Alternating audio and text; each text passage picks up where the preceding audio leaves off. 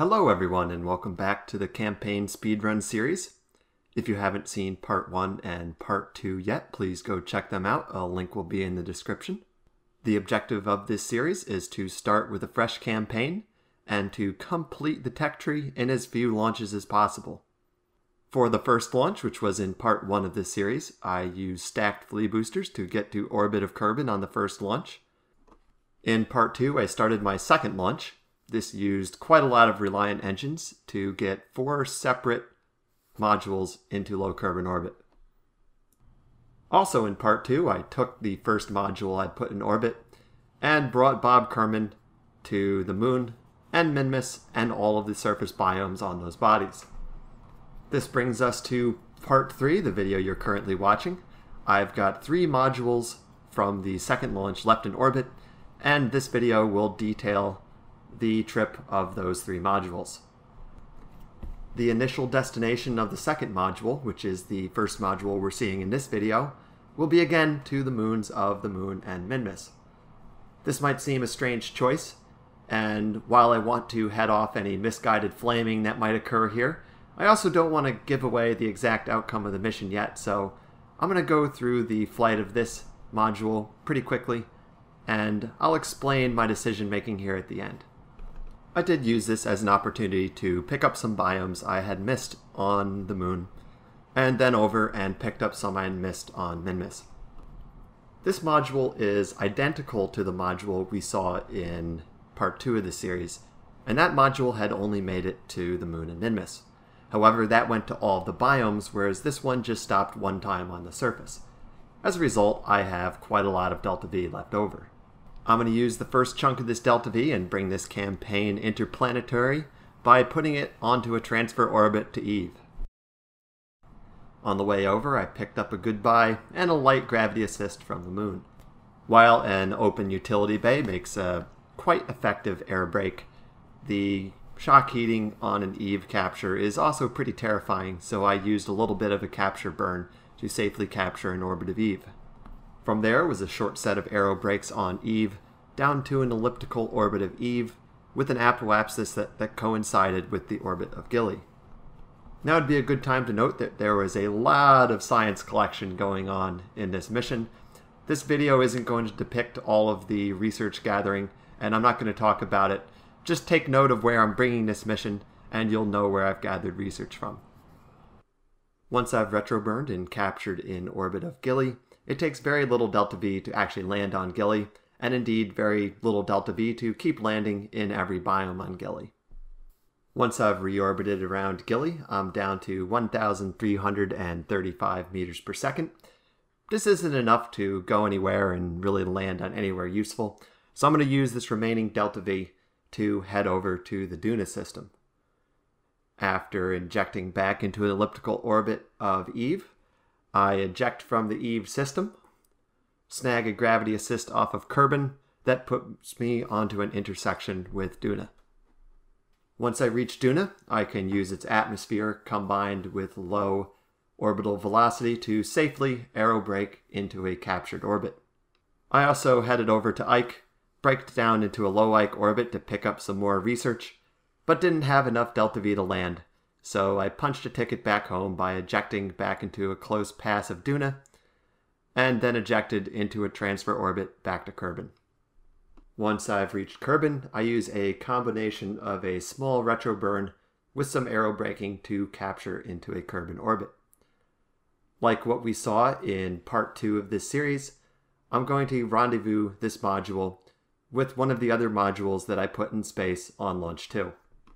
This will allow me to transfer the research data over to Jebediah Kerman, who is going to land this data back on Kerbin for Bob, so Bob can stay in space and keep doing some science.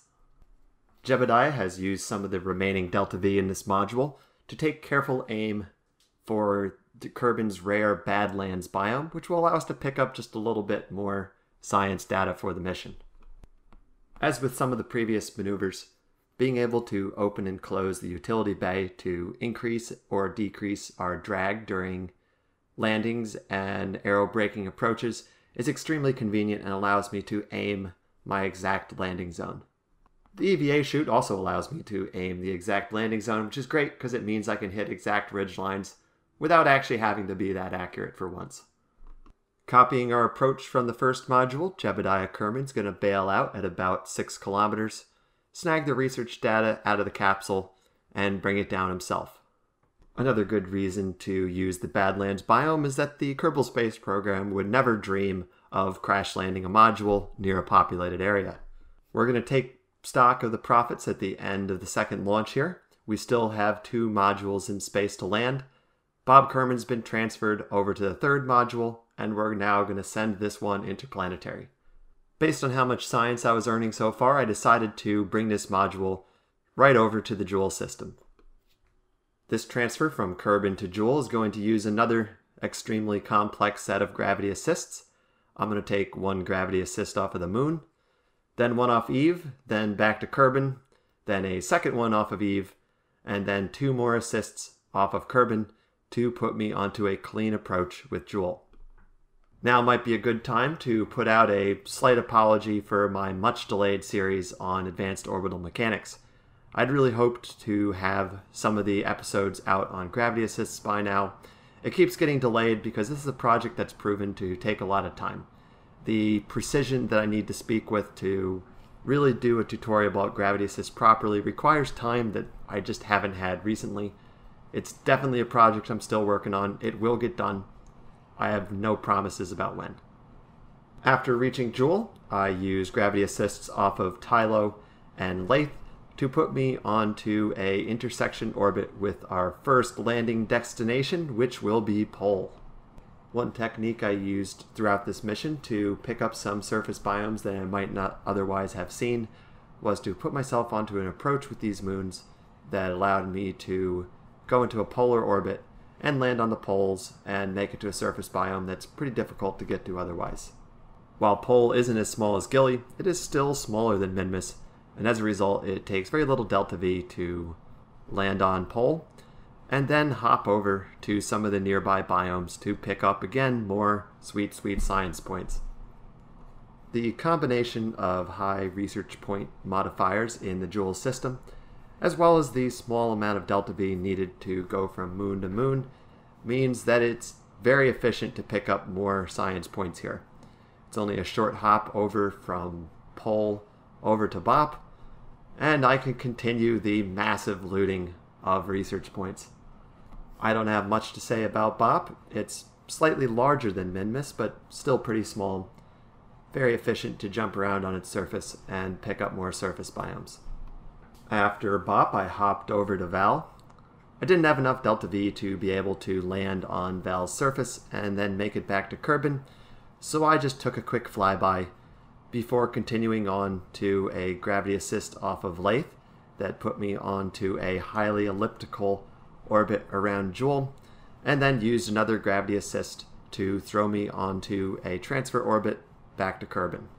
To maximize the efficiency of this transfer, it usually makes sense to do a reversed gravity assist chain of what got us here, but I had some delta V left over, not enough to land on Val, but enough to use to conveniently do some retro burning upon intersection with Kerbin that allowed me to capture in a single pass.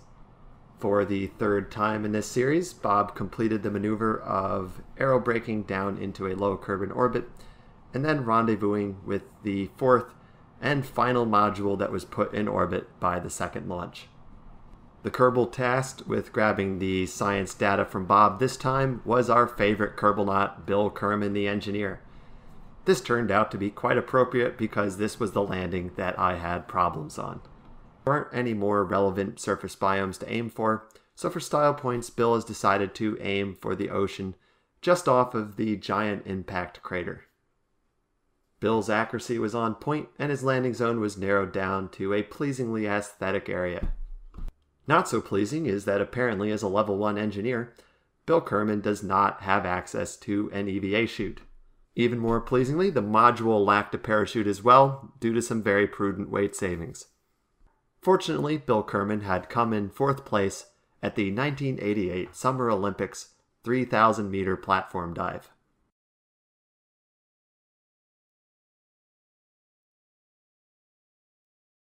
With this giant trove of research returned, it was time to take stock of how many science points I actually had.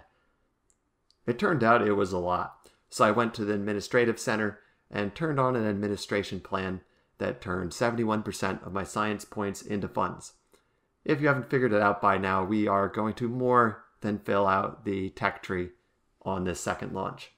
And still, there was one more module left in orbit of Kerbin.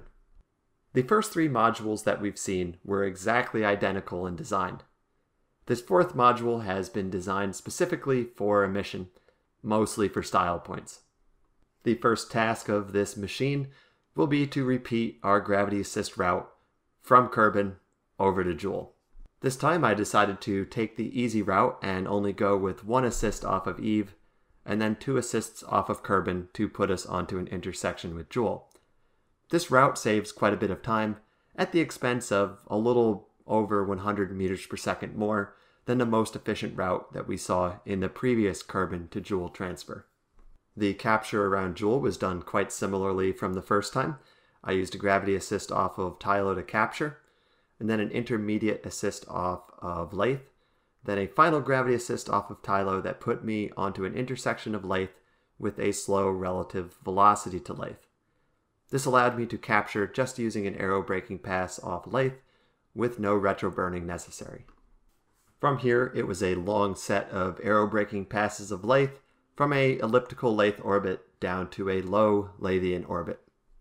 Once in low Lathian orbit, this module splits into 2. The rear module will now be left in low Lathe orbit, and the front module will be landed on the surface of Lathe. This Lathe lander is only certified to return a Kerbal from an elevation of 5 kilometers or more, so it is very critical that Bob Kerman takes careful aim for one of the tallest peaks on any of the Lathe Islands. The large island with the prominent crater lake offers a perfect opportunity here with a roughly equatorial peak, which offers elevations of as much as 5,200 meters. Fortunately, the utility bay doors are extremely effective in allowing us to control our descent and how fast we are slowing down. For the final landing approach, the Kerbal Space Program has made a very rare concession to actually use real parachutes. Tipping during the final touchdown was a real hazard. Please note Bob Kerman desperately using the attitude controls on the crew module to keep it from tipping over. Once landed on the surface, Bob Kerman did the requisite reconnoitering, the research, flag planting, hiking, swimming, all that necessary stuff. After some absolutely blatant collusion with the Lathian government, it was time to head back to Kerbin. In terms of engineering effort, this module has received quite a lot more love than the other modules seen in this series. Making this able to complete an ascent from Lathe without much technology and without a lot of mass was quite a challenge, and I wanted to make sure that I had made this as light and as small as possible. The first trick here was to detach all the science equipment on the bottom of this module. We've already done all the research that we need to do in this mission, and as a result we can feel free to leave it as a totally legitimate bribe to the Lathian government. The next trick was more absolutely outrageous use of part clipping to make the drag on this extremely low. This allowed me to execute an extremely efficient gravity turn without doing too much work against aerodynamic drag. As a result, this single-stage orbiter has enough gas to get us to a surface speed of over 1,400 meters per second, with an apoapsis of almost 70 kilometers. Normally, the most efficient approach to orbiting Lathe is to get an apoapsis just above the atmosphere at 50 kilometers. However, my plan here is to finish the circularization of Lathe by using Bob Kerman's EVA pack. I can't eject Bob Kerman when I'm still in the atmosphere because the high ratio of drag to mass of Kerbals would mean that he would slow down extremely quickly. As a result, I have to wait until I'm above 50 kilometers. If my apoapsis is right there above 50 kilometers, I'm not going to have any time to finish this maneuver before I'm falling back down to Lathe. Putting my apoapsis a ways above this gives me some time to inject into a full orbit of Lathe. Once back in low Lathe orbit, Bill took a couple orbits to rendezvous and reunite with the bottom half of the module. This module has been left with just enough gas in it to get Bob Kerman safely back home to Kerbin. To do this, we used a final ejection assist off of Tylo to put us onto an intersection with Kerbin. This rendezvous with Kerbin proved to be a little bit too spicy to achieve with one retroburn, so I did an assist off of Kerbin to put me onto an intersection with Eve, and used that gravity assist to get me a second rendezvous with Kerbin at a bit slower orbital velocity. Once home on Kerbin, we can do a final set of aero brakes back down to a low Kerbin orbit, and then get ready for the final landing of the second launch.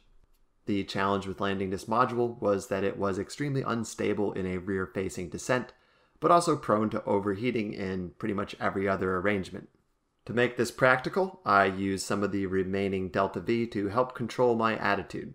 This was still pretty tricky because I didn't have any stability assist available to me, and as a result, Bob Kerman had to do some rather frantic stability control. In a move that most certainly did not endanger the KSP's paradigm of not discarding boosters over top of highly populated areas, Bob Kerman decided to show up Bill by ejecting from an altitude of 54 kilometers.